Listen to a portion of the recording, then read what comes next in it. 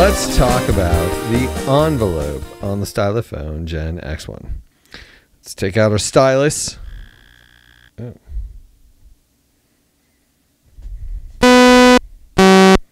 Let's get it back just on the standard setting. Envelope controls two things. Either the filter, and in a way that kind of implies the amp, or the envelope. So let's listen to it working with the filter first and foremost. Okay, I'm going to turn down the filter cutoff point, which will make us notice the envelope. That little pop you can hear, it's because the attack and the decay are both set to 0.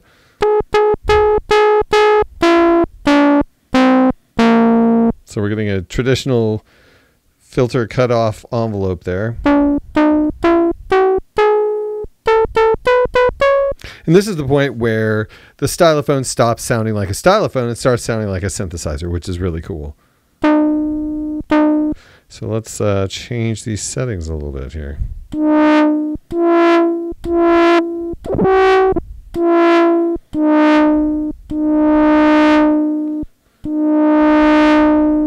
Now the decay is not a release. This is just an attack decay, so it's only going to happen as long as you're making the contact.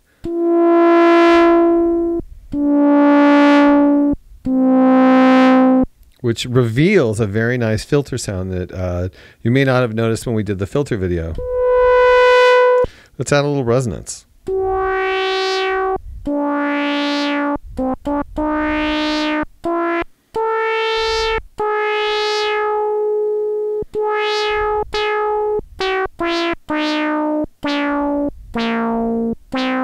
So you get full-on traditional synthesizer sounds.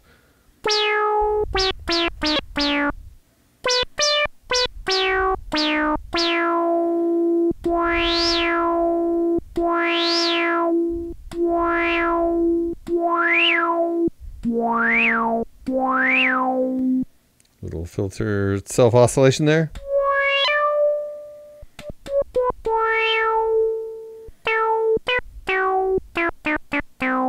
Don't forget, you know, we have other octaves we can be working with.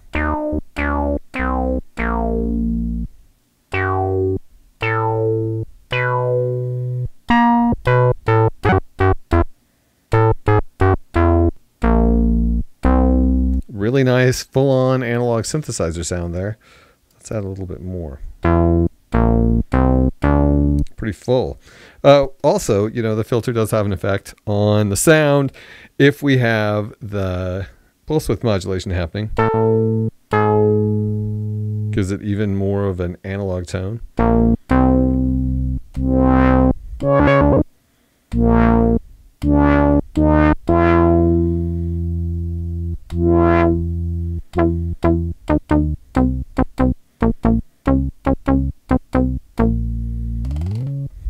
So yeah, that sounds great. Let's also listen to the pitch. I'm going to turn the filter off so we can focus directly on the pitch.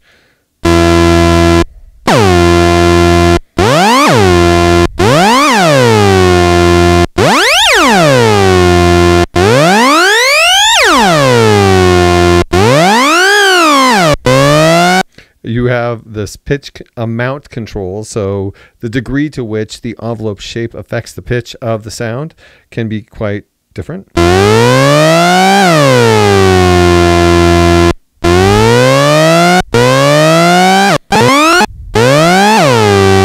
And of course, you could also set it to a very slight setting, so you actually turn it into kind of an attack transient more than a pitch change.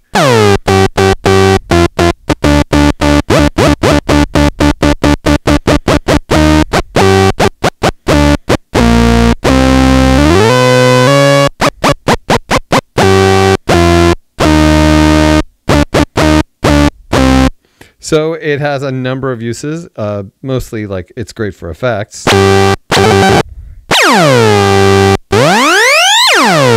And let's bring on some effects here. Let's.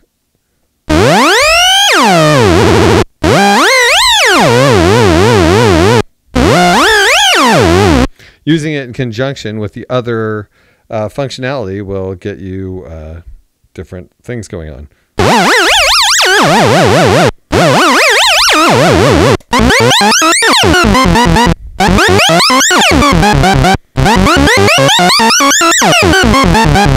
And we can still have the filter going too.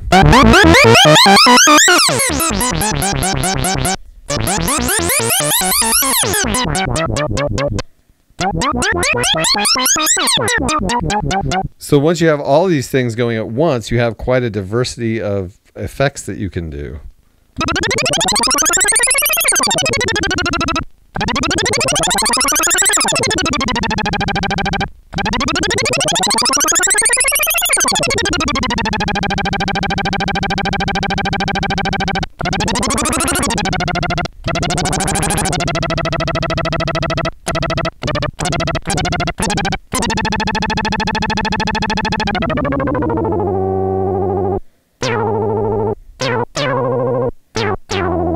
Kind of a Devo sound there.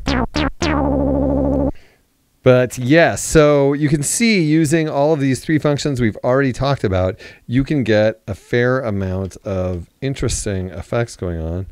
And let's try this with the ribbon. I'm going to turn the LFO off and open up the filter, and we'll have a listen.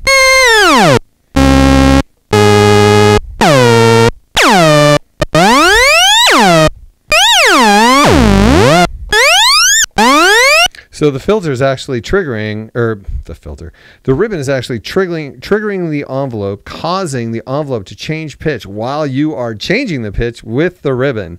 So you get kind of really interesting effects.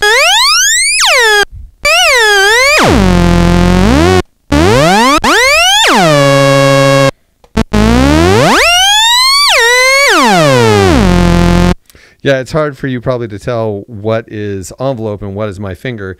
But trust me, when you're doing this, like, you can hear the envelope adjusting to the frequency, probably the voltage that the ribbon is giving it, and then continuing to try to do its own envelope. Okay, and of course we can bring in the LFO.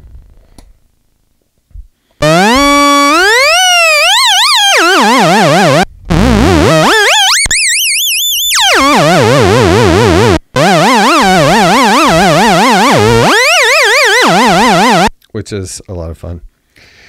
All right, so that is basically the envelope function. It has an attack and decay that occurs when you're holding either the stylus to the metal or your finger to the ribbon. There is no release, but it does. The envelope controls the filter cutoff point. If the filter is, if the cutoff point is turned down enough so that you can hear it. And then we have the ability to control the frequency of the oscillator with the envelope as well, if we so choose.